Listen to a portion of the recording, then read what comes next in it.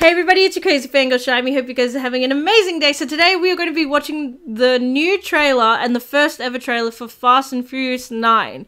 So before we start off, I should probably start off and talk about kind of like my thoughts on Final Fantasy. I just watched the Final Fantasy trailer, so that's why it's in my head.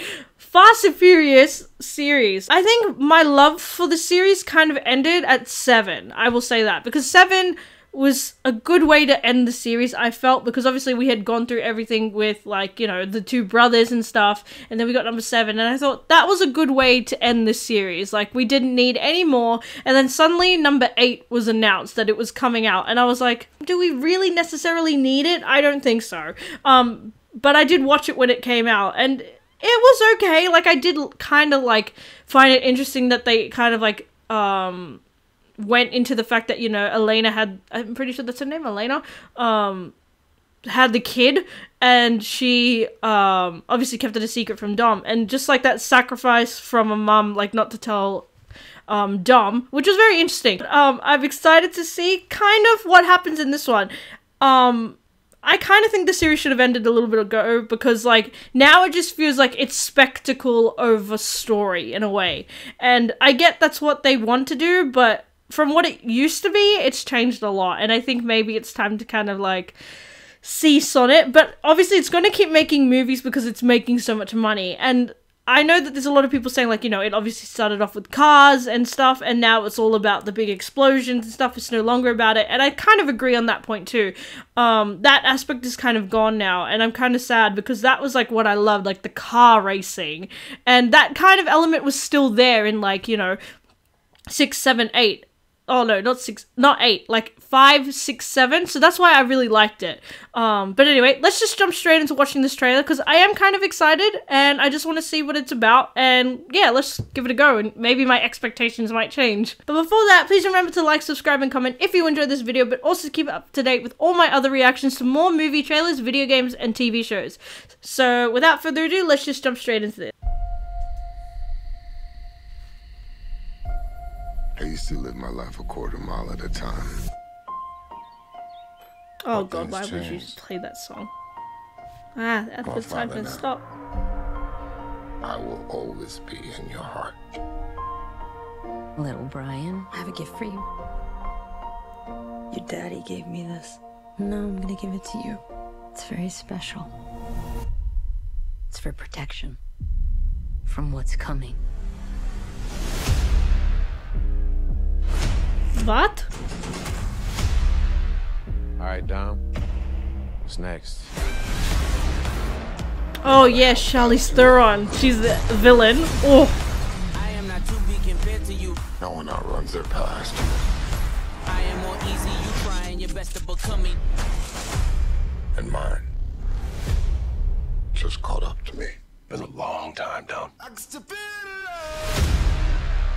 I knew John Cena was gonna be it, so that's gonna be interesting. A master thief, assassin, high performance driver. Who is he?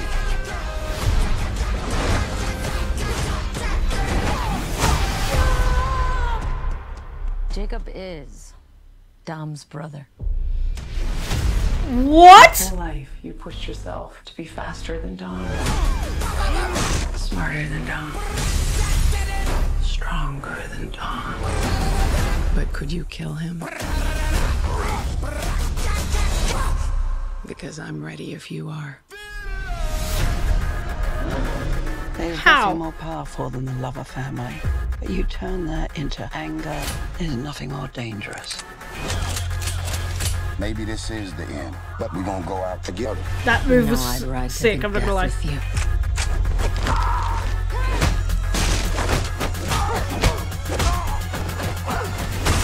I don't get why. Let's get to work. I'll talk about it after. That's not a Pontiac Fiero strapped to a rocket engine? Impressive. I know. No. No, that's not. Oh wait, that character was from Tokyo Drift, wasn't he? My ass is in fuego!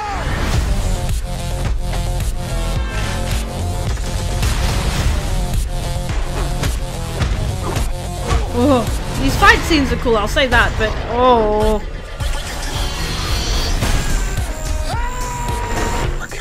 break you down, little brother. That's your mistake. Ooh. This is my world. I'm getting... The jungle scenes are giving me some Uncharted vibes, I'm not gonna lie. And I love Uncharted. Okay, that... yeah. What? No. What? Damn, they got a No! plane. Hold on. Tell me you're not thinking what I think you're thinking. There's no bridge! Oh, hell no. Okay, a bit extreme. Just gonna say that.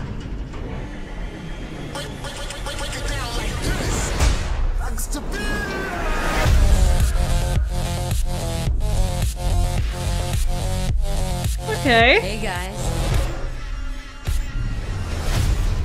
Surprise. Nice clubhouse.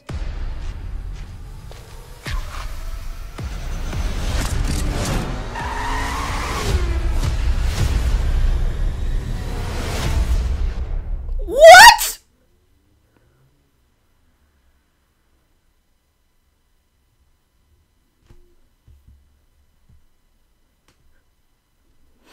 Okay. Oh my lord. Jeez Louise. Yeah. How is my question? Because, okay. Okay. Oh god.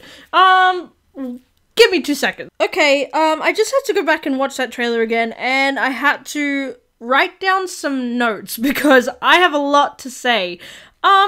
Okay, let's start off with the fact that Mia's back. Now, this was kind of established kind of like in the last movie, and obviously in 7, that obviously Paul Walker's character, unfortunately, rest his soul, won't come back because obviously that amazing actor passed away. I loved him so much, he was amazing. But I don't know why, I guess, like, because of the fact that Dom has his brother in this, but also because of the fact, like, I'm kind of just confused why, but I'll talk about the brother aspect, but just Mia, like, without Brian, why is she there? Like, I get the fact that, you know, obviously that's her, maybe it's her older, like, middle child, like John Cena, who he's playing, like, the middle child, so I'm guessing, but then, yeah, I'm going to talk about the brother in a second, because I'm just like, why? But yeah, just Mia, I thought that, like, they'll keep her out of the story now that she's with Brian. Now I'm just gonna move on and talk about the brother, because why is he in this even, like, why is he even in this story? Because of the fact that, you know, he was never mentioned in any part of the series before. And suddenly, they just happen to have a middle, like, brother, like, a brother who's in the family who they never spoke about, while the concept that they've had for, like, the past, like, 4 or 5 movies before 8 was family. I mean, 8 is also family, like, apparently, but why? I don't understand that part. That just doesn't make sense because of the fact that, you know, it kind of goes against everything that they've built up towards this point with a new, like, brother involved, because, you know, they've always said there's 2 Toretto kids, and then it's just, it doesn't make sense. Like, I know that they're obviously trying to keep this series going because, I mean, it's making them a lot of money, but it's also a good, like, some of it is good, and obviously the spectacle is great, like, I will say that, but I'll talk about some of the spectacle in a second.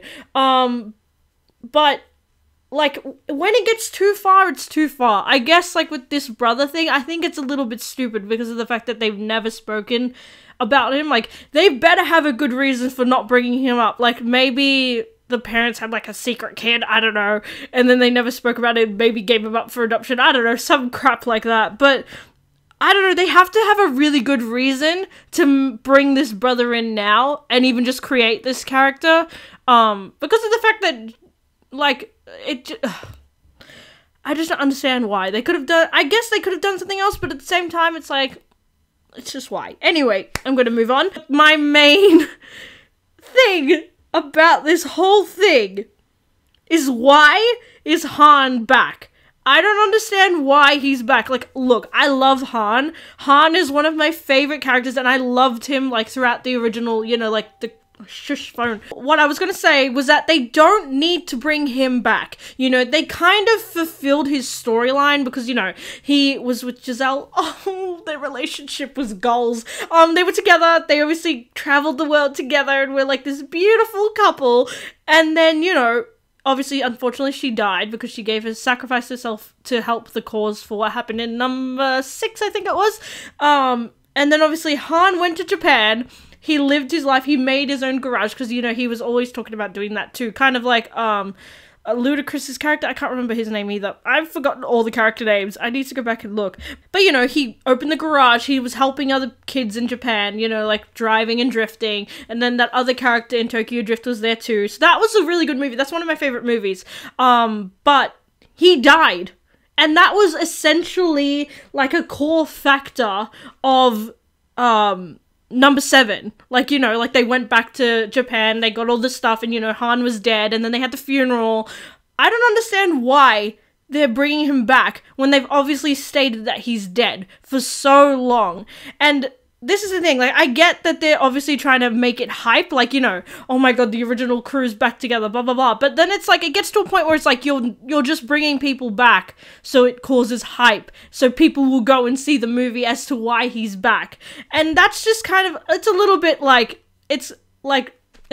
yeah. It's a low blow, in my opinion, in terms of writing, because, like, they could do a lot of different stories in terms of with the Fast and Furious series, and with the last two, like, with 8, okay, I'll talk about 8 quickly, because this movie, I had mixed opinions about it, because I was kind of like, like, you know, like, Dom was kind of like the villain. I kind of thought that would be a cool idea, but then there had to be a good reason, and there was a good reason, you know, there was the kid.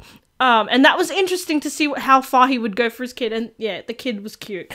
But I think something in terms, I mean, in terms of this one, I feel like they may be going a bit low below the belt, you know, because, like, you know, they're bringing in a brother who we've never heard of, and who we've never seen of throughout the entire series.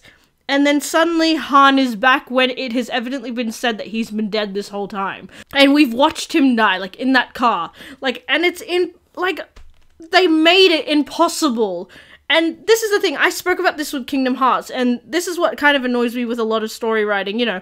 They obviously kill a character off, you know, some of their arcs are fulfilled, kind of like Hans. Hans was pretty much fulfilled. He was just being a mentor for that one character in Tokyo Drift, and he was amazing. But, you know, his kind of, like, character arc, like, finished and was left alone. It was like, cool, leave it at that, do not bring him back. But then they're bringing him back, and I don't understand what that's going to fulfill in his storyline, because, you know, the revenge that Han would want would be on the guy who nearly killed him, which is Jason Statham's character. I can't remember his name. Damn it! I literally can't remember. It's like wiped from my brain. I need to go and redo like research on all this. But I just feel like that's just gonna ruin his character arc, unless it's for a very good reason. But at this time, I feel like it's not. Like, it's not a good reason to bring him back if it's like you're wanting audiences to go and see, like, these old characters back in the movies. So I'm not really too happy with kind of what I've seen so far. The fighting scenes is something I like, because, you know, the choreographed fights, that's something I love. And just with cinematography, with fight scenes, I'm like, that's what I love. But again, this, like, the fights in this, I'm excited to see. And again, I said it before, like, I was getting Uncharted vibes, and you guys know how much I love Uncharted, so that was kind of exciting. I was like, feeling it, but at the same time, I'm like, we'll see. If there's another trailer coming out soon, I will watch the trailer, and then I will make a decision whether to go or not to see the movie. So again, thank you so much for watching this video. I hope you guys enjoyed it. Please give it a like, subscribe, comment, and tell me your thoughts on this trailer, because I know that I'm going back to Final Fantasy again. Fast and Furious has been controversial in terms of storylines and also its, like, stunts, especially in the last few years and the last few movies. So please let me know what you guys think. I would love to have a conversation with you guys about, like, this movie and what it might become. So yeah, again, please, the comments are open. Remember to be respectful for one another, but remember, it's all about just conversation, and I want to talk to you guys about this film. I really love conversing with you guys, so please, leave your comments below, and I'll check them out, and I will have a chat with you about it, because I have a lot of things to say about this film. But yeah, anyway, thank you guys so much for watching, and I'll see you guys in the next video. Crazy Fangirl out.